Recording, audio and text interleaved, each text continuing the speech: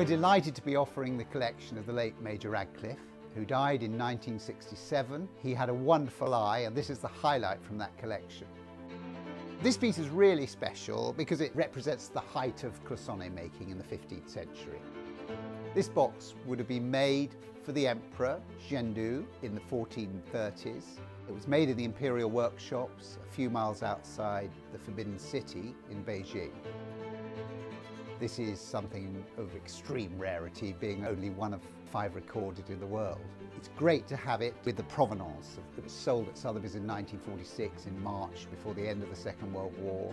It was bought on commission for Major Radcliffe by the dealers Dreweatts. Before this box was recently discovered, only 4 were recorded, all of which are in museums, except one, and all have been published.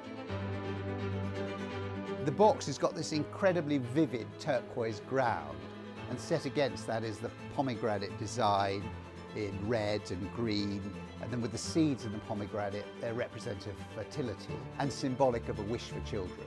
The box is marked with the Xuande Emperor's reign mark, both on the base and on the interior of the cover, which corresponds to the other 4 boxes that are known, which also have exactly the same mark.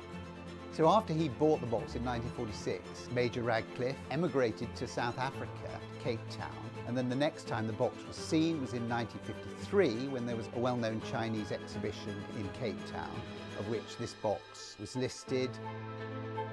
Well, I discovered it sitting on a shelf with a group of other items in a corridor to an attic room, where the pieces had really lain untouched since 1967, when Major Radcliffe died.